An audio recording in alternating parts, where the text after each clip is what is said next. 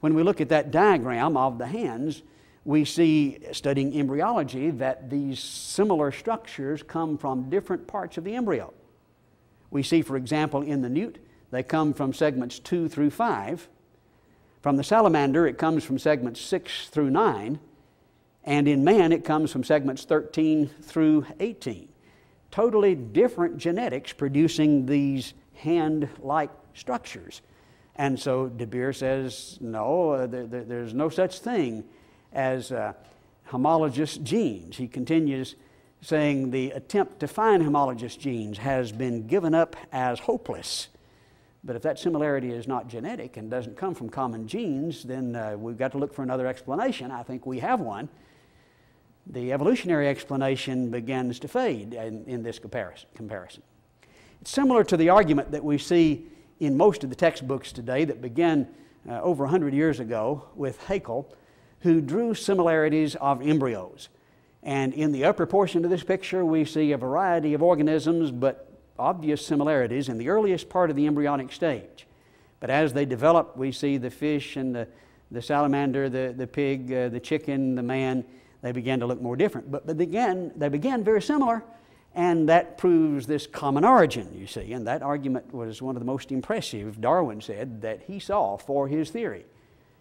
And it's been in textbooks ever since then. Though we knew better, Keith Thompson, president of the Academy of Sciences, acknowledged this. The theory is sometimes called ontogeny recapitulates phylogeny, which, that's impressive sounding. What that means is you started out in one form of the embryo and you went through the lizard stage and the chicken stage and on up through other stages. And that kind of an argument is used by the abortionist to justify killing babies in the lizard stage, because obviously that's all right.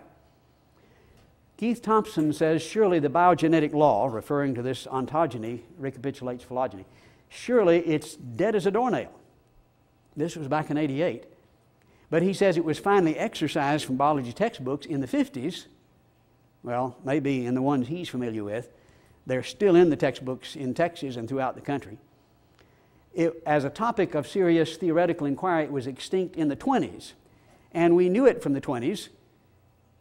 Taken out of the textbooks, he says, in the '50s, here in 1988, he says, why, nobody believes this anymore, but yes, they do. In fact, there was an expose done just a couple of years ago here in the front page, on the front page of the London Illustrated News. We see Haeckel's drawings on top, but at the bottom, we see the actual photographs of the embryos that are supposed to look very similar, which do not at all. In fact, the headlines is Haeckel was just an embryonic liar, and that is the case. Here, Research News and Science Magazine again shows similar pictures. The upper lineup here shows the actual picture. The lower lineup shows the supposed similarities as Haeckel drew it. Not at all like it was. And notice the headlines, Haeckel's embryos, fraud rediscovered. Well, they knew it back in the '20s. But now then it's been rediscovered. It's been published on the headlines, the front page of the newspapers. It's here in Science. It's also in New Scientist. Quoting here from New Scientist, although Haeckel confessed and was convicted of fraud at the University of Jena, the drawings persist. That's the real mystery, Richardson says. The drawings do persist. We look at the newest textbook in Texas. Our students, or actually the taxpayers, pay like $85 a copy for.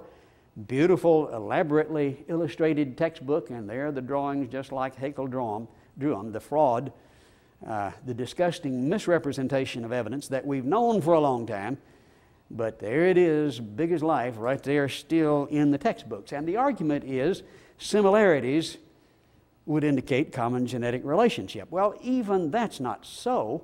As we've seen, there is at least another possibility. Common genetic origin could explain similarities, but when we look at genetics, we see these similar parts come from different genetics. It could be explained by common designer, and so even if it were true, it doesn't prove the point, but it's not true. And being a fraud, it's still perpetrated on our school children. We see a similar argument that at least was made quite often in the past, and we still hear it from time to time today, involving numbers of chromosomes, with the headlines of all the information with the the Human Genome Project, I've heard several references to how many chromosomes we have. And we look at this sequence and we see what looks like an evolutionary sequence. The human has 46. And look here, the penicillium only has 2. And the possum's in the middle of about 22. That looks better. The alligator, 32. We can understand that.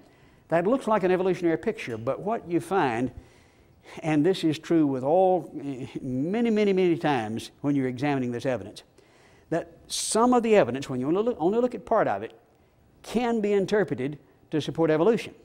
But when you back up and get the whole picture, it looks very different. We look back at this chart where more information is included, and yes, man has 46, but tobacco has 48. The chimp has 48. The fern has 480. Penicillium has 2. But look at the onion, has 32. The opossum has 22. This is not an evolutionary picture. It can be made to look like an evolutionary picture if you select the evidence and if you arrange the evidence and don't talk about the rest of it. I like to look at the whole picture. I like to see who's doing the arranging and what assumptions are involved in the arrangement. I like to see all of the evidence. When you see all of it, it looks very different. Similar arguments are made by comparing the DNA of chimps to humans, and it's often pointed out there's only 1.6% difference in the DNA. It's very similar, you see. And that we don't know for sure is true. We haven't completed the sequence of either chimp or human. But there's some indirect inferences that would lead us to that conclusion. That's not completely out of the question. But how much difference is 1.6% when we're talking about 3 billion nucleotides in the human genome? Well, 1.6% of 3 billion pieces of information is significant. How much difference can it make to have 1.6% difference? Well, let's think about it in terms, well, we're talking about 48 million nucleotides there, 1.6%. That's a lot of nucleotides. And comparing that to cystic fibrosis, we see the change that produces cystic fibrosis only involves 1/1000th of 1%. Not 1.6%, but 1/100000th of 1% of the genome, a difference of just 3, not 48 million. And when we consider sickle cell anemia, it's 1/3 of that. 1/3 of 1/100000th of 1% produces this phenomenon that is often fatal. We're talking about a difference of 1 nucleotide, and yet we're told that, oh, it's only 1.6%, 48 million nucleotides. And oh, surely you can do that. Now you see it looks very different.